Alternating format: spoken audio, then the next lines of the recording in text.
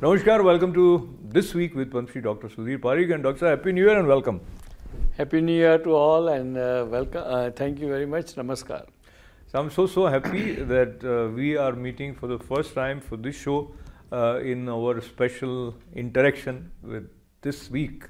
And as we begin this new year, there is a roller coaster of emotional happenings every time, and I would seek your impressions about the way one, of course, Prime Minister Narendra Modi lost his mother, but the way he took it and he continued his task of the day of inaugurating the train. And so talk to me about, and you have personally known him also, so.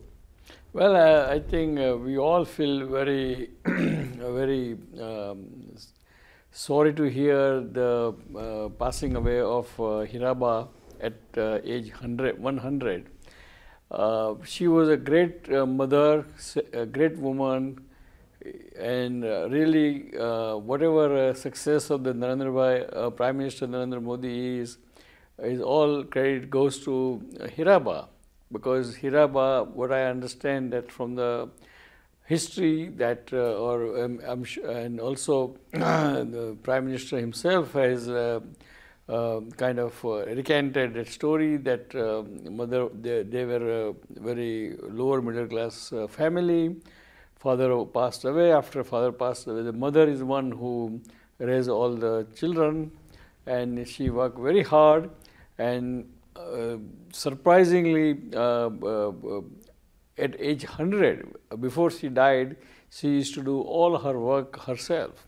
And that shows that she was blessed by God, and we all feel sorry. Our prayers are with Prime Minister Narendra Bhai Modi, as well as all his brothers and sisters and whole family. And we God bless Hiraba and rest in the peace, and we'll never forget such a great mother who has given a great son, and that is good luck for the India. And Prime Minister Narendra Modi is the best thing happened to India. So we all will miss her, and we share our sorrow and our heartfelt condolences with the Prime Minister Modi ji. Very well said, Dr. Saab, and I'm also reminded that in our tradition they say in blessings that Shatayu Bhava, that is live up to 100 years, and she realized those blessings. And also Prime Minister Narendra Modi is very close to the motherly energy. So he observes Navratri, and when he went to Varanasi for the first time, he says, I didn't come, Mother Ganga has called me. Taking a cue from that towards the validation of the decision of monetization by Supreme Court has come as a New Year gift also in terms of the Prime Minister Modi's conviction. Talk to me about your impression, the way Supreme Court upheld this. Well, decision. I think the Supreme Court real assignment was to figure it out whether demonetization was done, was legally done, in a sense that in legal sense it was done properly or not. And that's a simple question. And the answer to that is yes, it was done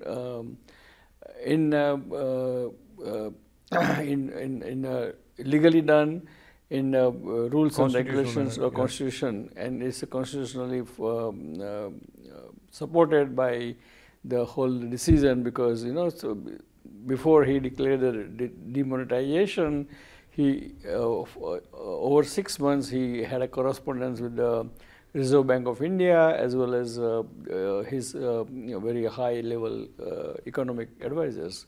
So I think everything was done legally, and it was legal act.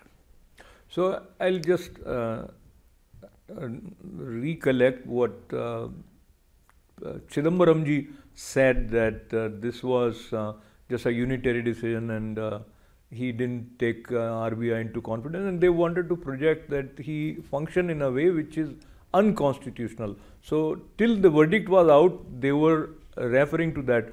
But once the verdict came out, then they started talking about the after effects of demonetization, etc. There also people come up with different data that it has been good. It succeeded in achieving the aims for which it was initiated. What do you see overall demonetization? Well, I think overall it's very hard to. It's a big subject. It's a very complicated subject, and both sides has some validity to their argument. But who is right, who is wrong? It's a subject for some other day discussion.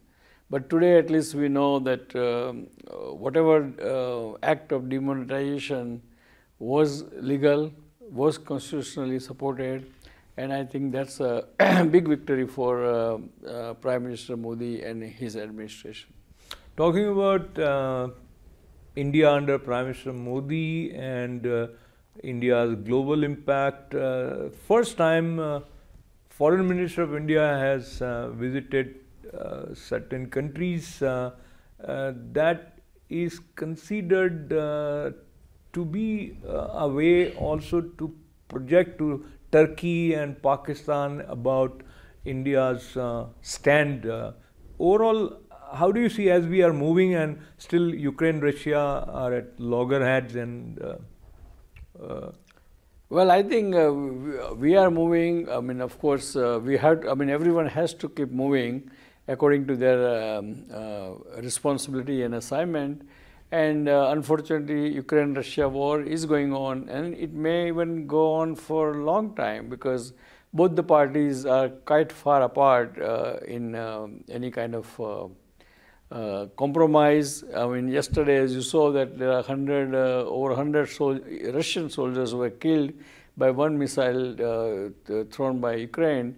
So I think it's kind of getting not easy, but it's getting difficult to come to some kind of conclusion. Let's hope that cool mind will prevail. Someone will come up with some good ideas and some proposal, so both parties can agree. There are multiple news which catch our eyes, and there is another instance where illegal occupation on railway platform and building of mazars and mosques, and that is also the talk of India, with the court saying that they should vacate this particular railway station, but government should provide them another space to live, which is seen as a kind of encouraging people to occupy illegally certain places. But then some people said that humanly, if thousands of people have made that their home, how do you see this particular issue? Well, I mean, it's again very sensitive and emotional issue. And because we are democracy, because we are democracy based on the Constitution, and the Constitution always says that everyone has a right to live, right to eat, right to, you know. So that's why I think this argument goes on. And I think both sides are correct, but government has to come up, doesn't matter which government is in the power, they have to come up with some kind of, just like government right now giving almost 80 crore people daily some kind of food subsidy, because that's government kind of responsibility to make sure that their citizens should not go hungry. And the same thing is government responsibility to make sure that all citizens should have shelter. I mean, as you can see here in New York City also, there are a lot of hotels is rented by City of New York to give the homeless shelter. I mean, of course, some homeless prefer not to go to their hotel, but that's a whole personal different subject and the psychiatric problem with those patients or those people. So I think government has, in broad sense, is government's responsibility to give the food to the people, their own people, and government responsibility to give shelter to all the people. and that's called democracy. And that is, in democracy, that is kind of expected to happen.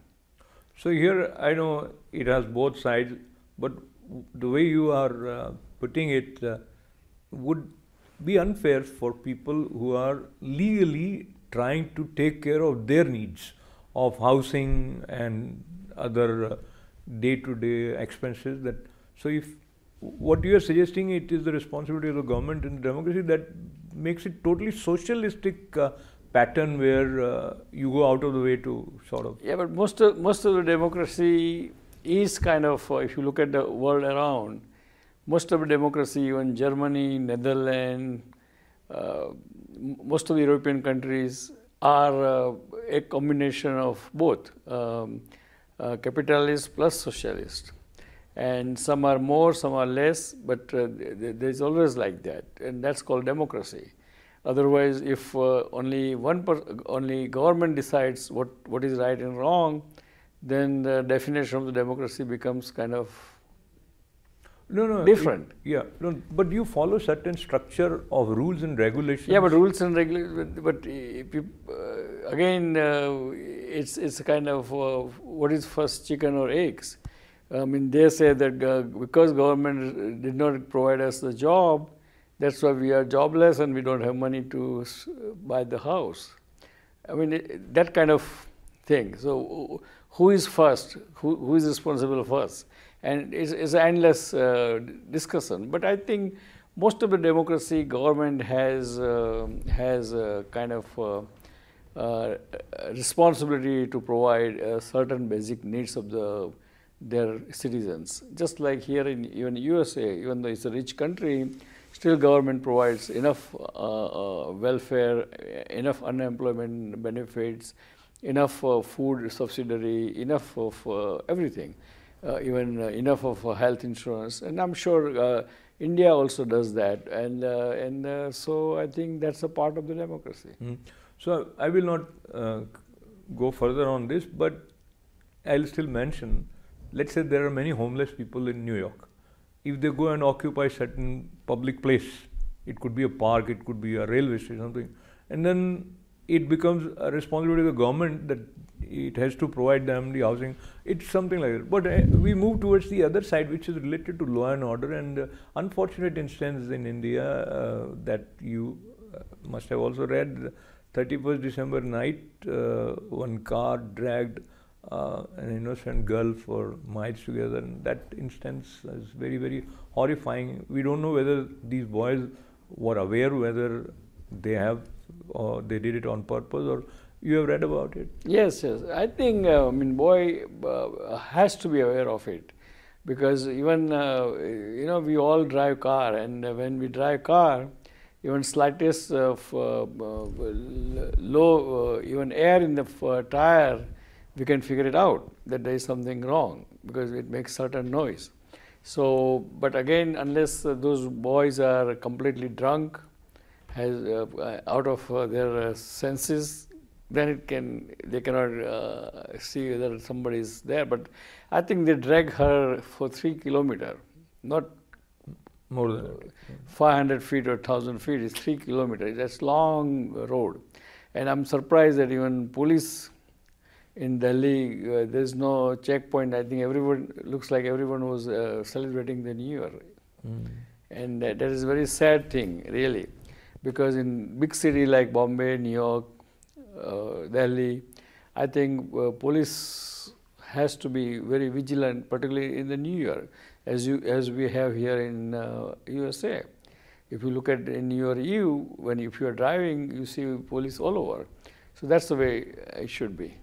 So that's definitely a very, very sad and shocking news coming with the new year. But as we move forward, we all try to see what best we can do so that we don't have anything to prevent us from manifesting our full potential and move towards success. So what is your tip? With that tip, your parting words?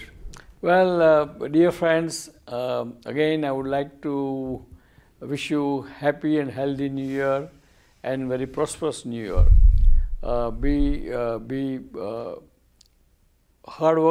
work hard, be honest, be focused, and always help others, respect others, and do not forget those people who helped you while you are going up. And if you do that, then I think world will be a very pleasant place to live. So again, happy, healthy New Year. Enjoy yourself, enjoy your family, and help your community, and as well as help Mother India. God bless America, God bless India, and God bless Indian American. Thank you. We'll see you next time. Till then.